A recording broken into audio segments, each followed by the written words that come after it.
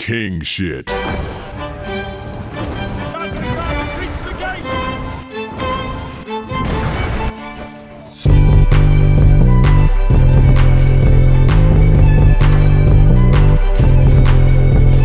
Hey everybody, Green X here. Today, we'll be playing Chivalry 2, a game all about ignoring your responsibilities. Missing an arm? A minor inconvenience. Missing 2 arms? Now you're just making excuses. The objective? I didn't even know there was an objective. I had to find that out through the latest patch notes of the game. I just sit on my throne and slap away the common peasants occasionally. It's always satisfying watching the apes fight over their favorite underaged romanceable persona characters. I mean, what the fuck do you want from me? You want me to capture the flag? You want me to escort the payload? Oh wait, we already have that.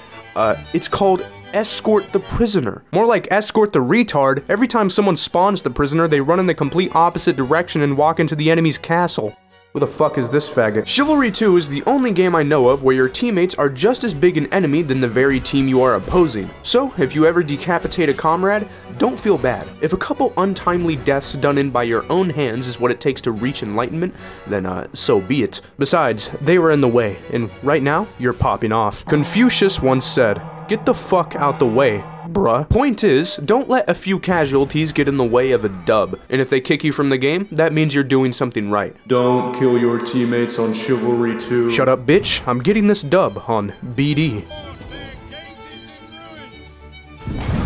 Some fake politicians would call this a tragic victory.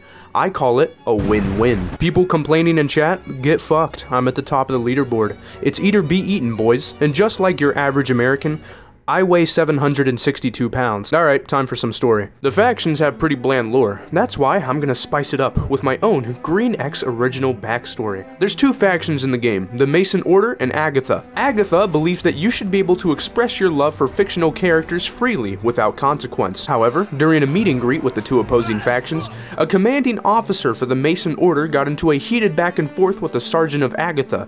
They argued over which romanceable Persona 5 character was the best one to wife up.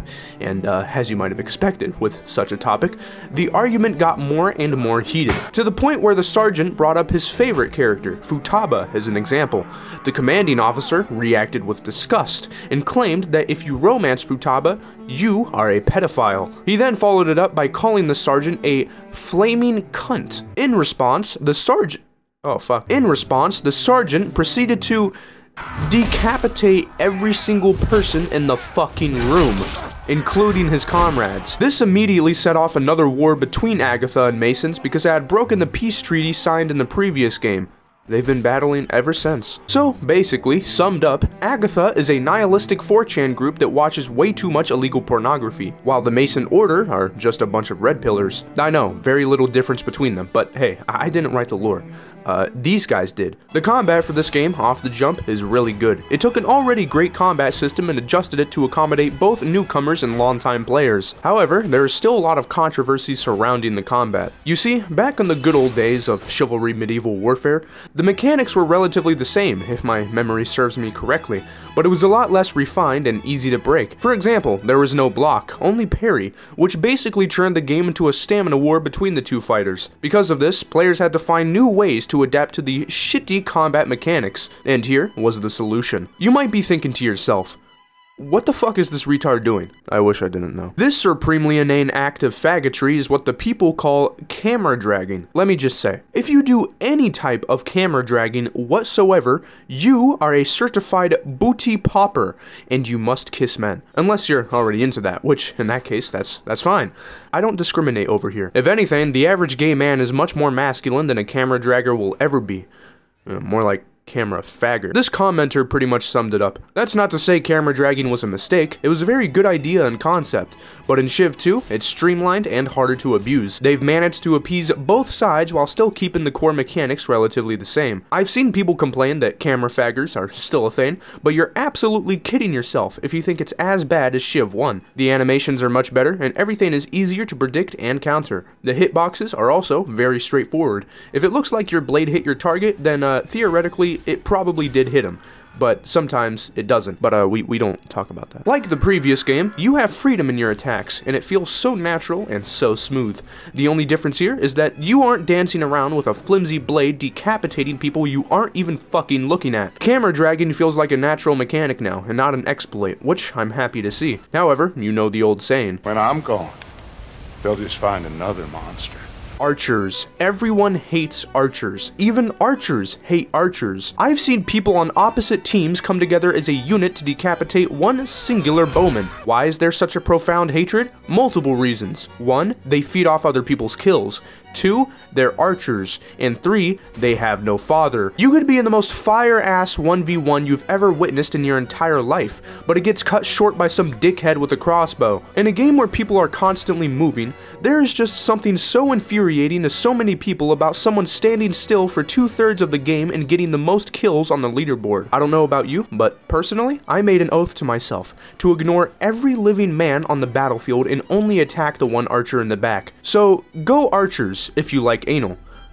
Receiving anal, specifically speaking. If you like giving anal, go the knight. First thing you'll notice is that this game is hard. I can't even say you'll get double teamed, because double is too small of a grouping. No, you're gonna get triple gain-baned, donkey punched, blacked, if you will. And there's not much you can do to stop it other than mashing buttons and tossing your mouse around the desk like a retard and hoping to get kills. However, there are a couple loadouts you can go to maneuver these issues and help you become the best you possible in this stupid game. Here's some of my favorites. Yes. I call this class the fuck around and find out, a reference to the common everyday activity of fucking around and the swift conclusion of finding out. I call this class the guts, because only manga weebs who are on their 38th volume of Berserk pick this class. It's less of an insult though, and more of just a way of life. And I call this class the word I can't say on YouTube or else I'll get banned. Basically, you want kills? Go the sledgehammer. You want more kills? Go the messer. You want more kills but without the added risk of dying? Go the archer. Pick these loadouts and you'll be getting kills and dodging deaths in no time. If this issue persists, however, don't worry, I have a quick solution. It's called refunding the game. Face it, you're gonna get curb stomped into the fucking ground and you're gonna like it. This ain't for honor, son. There are 64 players in this fucking server, and you think you're gonna rise above them all? Like, yeah, alright, you may think you're the shit, but are you the shit?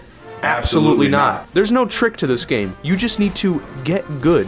And if you can't get good, then how about instead you get the fuck off of that server and join mine instead. I need some easy kills so I can level up and get the quarterstaff. Fun fact, did you know that there was actually an original game between Shiv 1 and Shiv 2 that wasn't Mordhau? It was called Mirage Arcane Warfare, and it was made by the same guys who made Shiv. It was pretty hype before release. It basically promised the same visceral combat you'd get in Shiv 1, but with magical elements thrown into the mix. Sounds pretty cool, right? Wrong. It sold like dog shit. Couldn't even pay my mortgage. People had issue with the game because it didn't have as intense combat, and it just wasn't that fun. But there was bad press on it even before release, so that could have contributed as well. Regardless, the game was forgotten.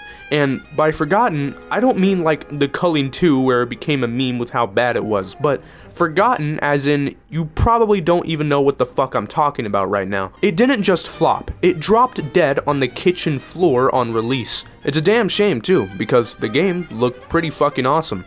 It's too bad I'll never play it, and it's too bad you'll never play it either, because the servers got shut the fuck down. That's right, on top of the game being a massive fucking failure commercially, it also got shut down, not even because of its sales, but because of the GDPR privacy laws that were getting passed in Europe. Something to do with data collection or something, I don't know, I don't care. If it isn't in America, I don't give a shit. Fuck it, even if it is in America, I still don't give a shit. That's why this country sucks right now. It's a wonder how the company didn't go bankrupt from how hard the game crashed, but they were able to move past it and come out with Chivalry 2, which was a pretty big success, all things considered. In terms of which game is better between Chivalry 2 and Mordhau, they both have their own unique characteristics and different things going on for them that people will love. Both are pretty great games, but I haven't played Mordhau, so by trial of elimination, Chivalry 2 is the better game. There's a good amount of weapon variety in this game, but some are a little unbalanced. You got weapons like the glaive, which is just brain-dead easy gameplay, and also a good batch of weapons that are just straight up dog shit, not worth the progression to unlock at all. You also got the rapier, which, I mean,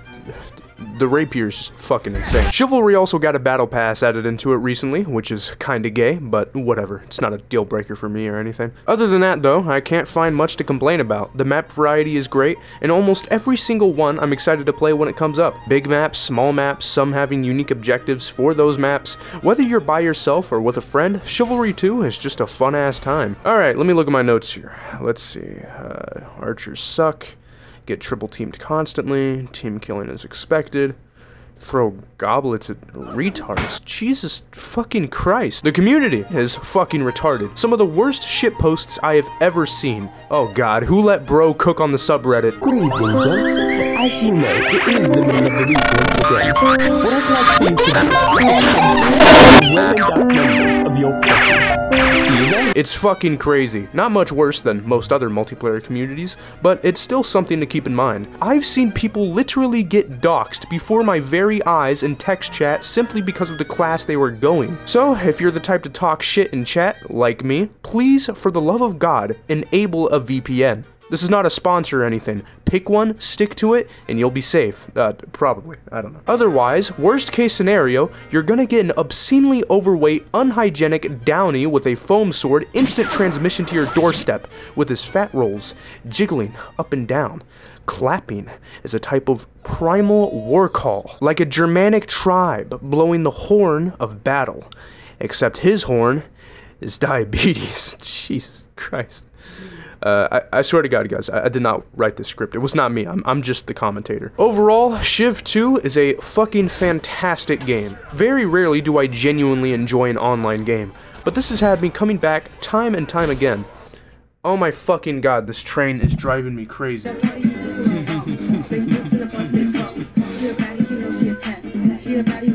When it was released in 2021, I at first hated it, not because of the core game design, but because the PS4 is a garbage-ass console, and Torn Banner Studios thought it would be a great, reasonable little idea to have a mini-fridge run its game. Seriously, stop releasing your games on this shitty piece of hardware. It won't work. This is the reason why Cyberpunk failed. I eventually gave up, and I never played the game again.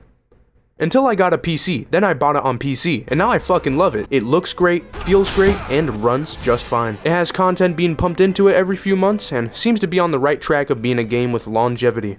Though the nihilistic, realist part of me says that, yeah, this game will just die off like Mordhau and Civ 1, but I hope that doesn't happen, because I love this game.